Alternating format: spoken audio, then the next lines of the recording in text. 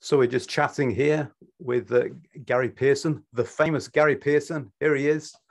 So I was just thinking, Gary, how would you answer the question of the first stirring of the Holy Spirit in your life? Your first experience of I guess, God speaking. Yeah, I mean, I can think of some times that, like, from before I actually had a major encounter with God, where my mum as a parent would just leave the Bible beside my bed as a young child, and I would, All right. Okay. yeah, and I would open it up, and I would just begin to read it, but I was always led to First John. That was my favorite chapter in the Bible. Okay. I would always just read it and read it and read. I'd read the Gospels. I try and read Revelation because as a young kid, it sounded dramatic, and there was dragons, and there was this, and there was that, and it was exciting. So I would say they were the first stirrings of the Holy Spirit in my life, where I didn't really realize until I actually became born again and got Spirit filled, that you see the handprint or the hand of God in your life from an early age, like a thread. Like, so was your mum a believer?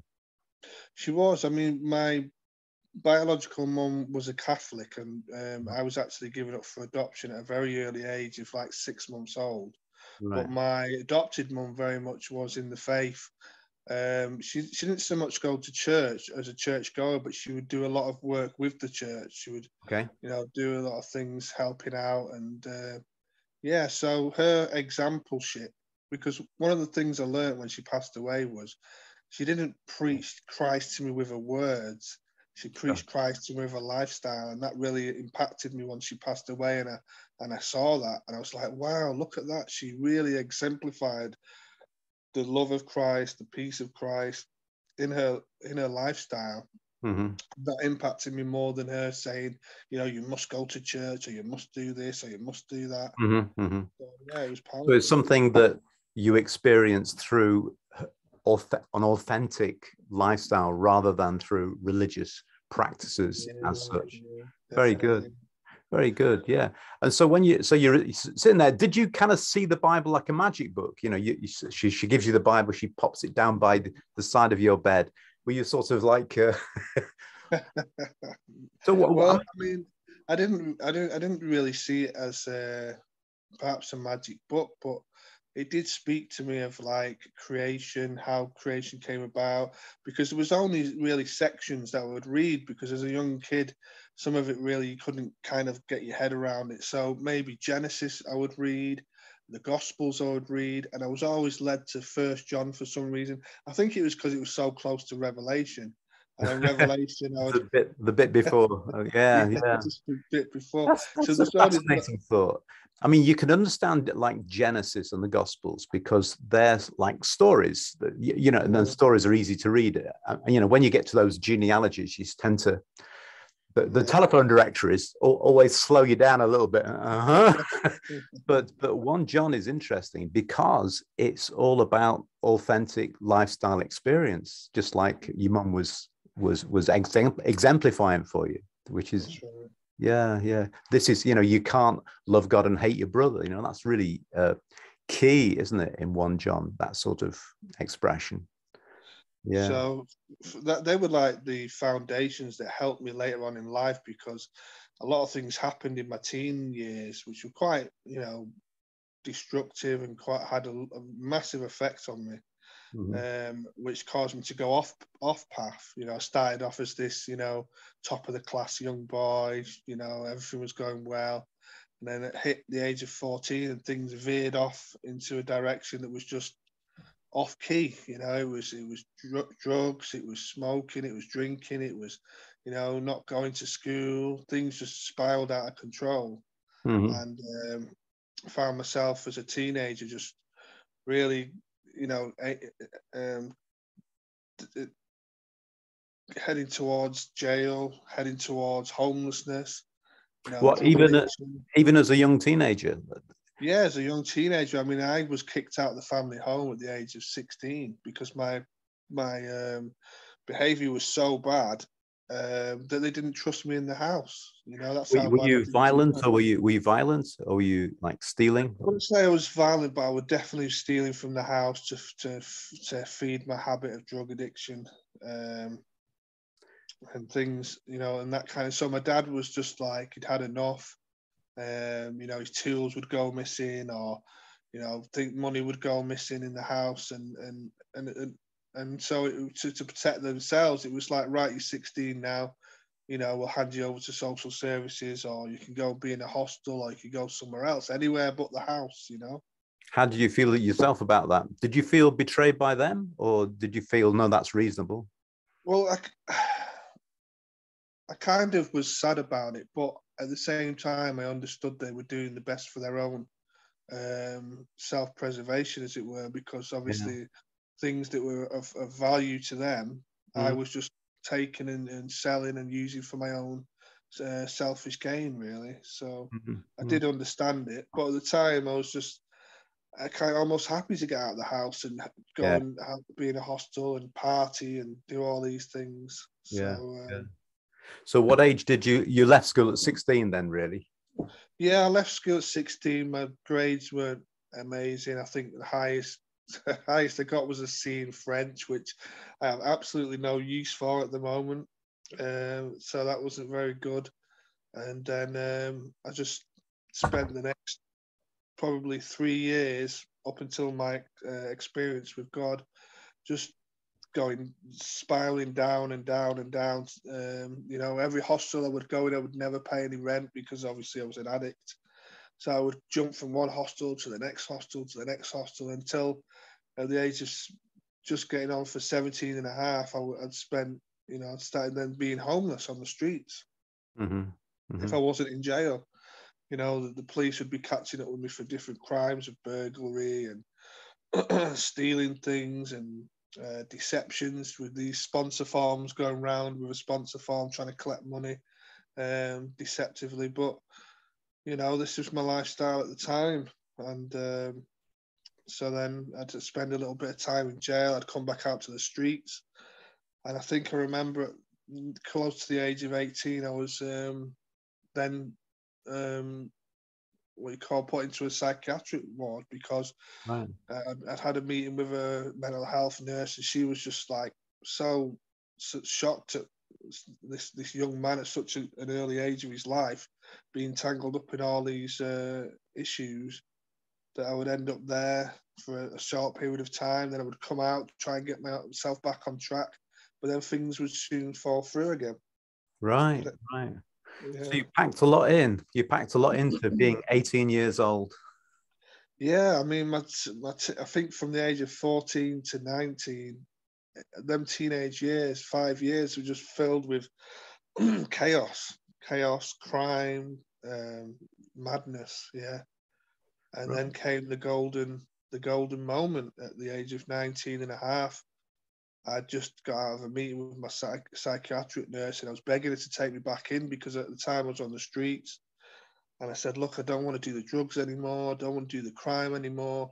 I come to a place where I was just fed up and just really looking for answers, really looking for a way out. And I was begging her, I said, look, please take me back into the psychiatric ward. I just, you know, no one will take me in. I've got nowhere to live. I don't want to do the drugs. I've come to the end of myself. And she said, I'm sorry, Gary, you don't fit the criteria anymore. We can't help you. And I said, what do I have to do? Do I have to cut myself? Do I have to smash the place to pieces? What's it going to take? And they said, I'm sorry, Gary, you know, we can't help you. And I left that place with a decision that I was going to take my own life. And when I left that place, I'd made up in my mind. I said, I'm going to end my life. This is it for me. It's the end. And on my way to go and commit suicide, I was walking past Manchester Cathedral. And this thought entered into my mind of, if I took my life, would I go to heaven or would I go to hell? And as that thought pricked my conscience, I got angry with God. I got angry. There was this anger that rose up of, you know, if you are real, why is my life like this? If you are real, what's it all about? And so I stormed into Manchester Cathedral. Is that right? Yeah, I stormed into Manchester Cathedral at the time, you know, and I just had it out with God. I went to where I thought God was. I went to the altar and I I didn't know how to pray. I just said, God, I don't believe in you. I was being real. I said, God, I don't believe in you. Jesus, I don't believe in you. But if you're real, you need to come right now. I said, because I'm at the end of my life and I'm going to take my life and I'm going to kill myself. And when I heard them words, and I actually heard myself saying I was going to take my own life, it broke me. I fell to my knees and I began to sob my heart out and cry my heart out. And I just spent a good 5-10 minutes there, crying every tear I could possibly cry. And then a silence, a peace like I've never known before. You could hear a pin drop. It was just a stillness. And I heard these words, yes, I am your God and you are my child. Now go and it shall be done. And I kind of looked around, wow, thinking, who's there? Who said that? But then I knew the authority of those words, and I knew that it was something supernatural. And so I got up and I wiped my tears and I did what the voice told me to do. I left. I went and I opened the door. And as I opened the door, two evangelists, or two men, which I now know to be evangelists, two men stood there at the end of the path. And there was something about them. There was a glow. There was a shine. There's something that attracted me to go and speak to them. And so I walked up to them and I said, hi. I said, you don't know me. I said, my name's Gary. I said, I've been an addict for years. I said, I'm lost. I said, I'm tired. I said, I was going to take my life today. And they looked at each other and smiled. And they looked at me and smiled because in their prayer time that morning, God had spoke to them and said, you need to be here at this moment, at this time. And they began to preach the gospel to me. They began to share the news of Jesus Christ and began to tell me that, listen, that God is real. He's got a plan for your life. And it was from that moment they said, listen, we know a place we can take you to. It's a Christian recovery home. But before we get into all of that, they said, do you know Jesus Christ? I said, I want to know him. I said, I've tried everything else. I said, what do I have to do? And he said, listen, say this prayer, and ask Christ into your life. I said, well, I tried everything else. I'm willing, I'm ready. And that was the first time I asked Christ into my life. And then from there, my journey began. I went to the Christian recovery home and I began to seek the Lord and pray and learn how to pray and learn how to read the word. And that's where my journey began all them years ago, 20 years ago. Golly, that's so dramatic, isn't it? What about the thread? Is there, I mean, you said like, here you are at a boy and you've got this Bible by the side of your bed and you recognize even to this day that there are moments in the Bible that really spoke to you and that you kept going back to, even being teased by Revelation and really enjoying 1 John. They're fascinating little thoughts. And then you've got this kind of barren period and like a period of pain. And you described it as chaos, like the chaos and madness. And then you come to yourself at the end of it. It's almost like the sort of prodigal son type of story, isn't it? Jesus told, he goes a long way away, and then he finds his way home. He finds his way home. Yeah, that's so. But is there a thread that goes through the middle? Was there a consciousness when you're in the worst part of your chaos that, did you call out on God then? I remember specifically one night I'd been homeless, walking for hours and hours, and I'd walked to the hospital, and I remember I'd found somewhere to try and get my head to sleep, but I cried out to God. I mean, I said, look, I want to know the truth. I remember this prayer specifically, and I just said, what is it all about? What is life all about? I want to know the truth. I want to know the truth. But it can't have been maybe a week or two later when I had this obviously experience. Yeah. Okay. God answered the prayer, So there were little hints and moments, but and what do you think? Do you think God was hiding himself for a while? I mean, we have this idea of God who is like watching and protecting, and caring, and yet we both know people who have not experienced that, and people whose lives are just, well, I guess the picture of the chaos, isn't it? The picture of that chaos. Like you're sort of saying, well, where is God? Where is God in the mess? What would you say to somebody who said that to you now?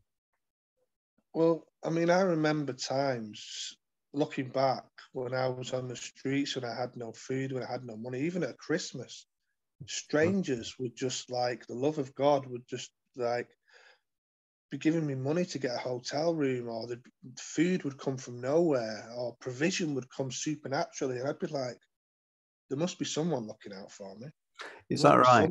You actually vocalized that. You actually made that kind of little mental assessment. I made that as if like something somewhere is loving me, because I'm here, I'm broken, I'm homeless, and in the emptiness of it all, provisions were coming supernaturally through strangers or through one way or another. Doors were opening, and it was like, now you see it. You have the revelation. You go, I see God. I see you working in the past. I see you working behind the scenes. Yeah. That's right. So, that's what I meant when I used the word thread. You know, when you look back, you see things in a different way. But of course, your story has made you who you are today, and has also prepared you for all the work that you do in similar kind of areas. So when you're dealing with people in the kind of chaos, in the chaos, do you see yourself, or do you kind of remember yourself? I mean, that's what draws me the most, you know. That's what touches my heart, because I've been where they are, sat where they've sat, you know. That's what really fuels my passion to want to be able to, because I know there's hope. And when you see them in that place where they feel there's no hope, and they sense there's no, you see their faces and you feel the pain. You can understand the pain, and just being able to tell them that there's hope and tell them that there's a way out, you know, because I've experienced it myself. You know, you're drawn to tell them, you want to tell them, you have a passion for them, but at the same time, you understand what they're going through, you understand how they feel, you understand their loneliness and their brokenness, and and also you got the picture, the two-sided picture of the evangelist. He this guy comes along, or the two fellas that you meet there outside the cathedral. They come along, but they don't just tell you the good news about God. They don't just tell you about God's love. They also say, we know a recovery center. We know a Christian recovery center. So they have like a kind of a spiritual and a practical piece of good news for you. And the two of them are going together. Yeah. Well, the beautiful thing about that was when they took me to the recovery home, the director was away in London for a few days. So his wife said, well, we can't take him now, but if you come back in a couple of days, we'll definitely be able to take him in. And they took me into their own home. They fed me, they clothed me, they prayed for it. I just remember, you know, drifting in and out of sleep. And I remember someone there, and I could hear them praying in tongues, and they were praying over me, praying over me, praying over me. I just remember that atmosphere of just prayer and the Spirit of God. And then they took me out on the streets when they were handing out tracts. And so they kept me close with them for them 2 days and really prayed over my life before they took me to the Christian recovery home. So that's the third step, isn't it? That's really good. Samaritan. They showed me the Good Samaritan. You know, but it was certainly, it had to be done. You know, they wanted to feed your spirit, like giving you this news, but they also wanted to protect you from yourself, I guess. Yeah, they really followed through. It wasn't just a shallow or surface kind of God bless you, Jesus loves you, see you later kind of thing. It was a real follow through. Hey, God really loves you, and God's got a plan for you. And in fact, we're going to do all we can to not only point to the direction, we're going to carry you there. Wow, that is a good word. Yeah. No, it made me think of when the guys lower the guy on the stretcher and put him at Jesus's feet.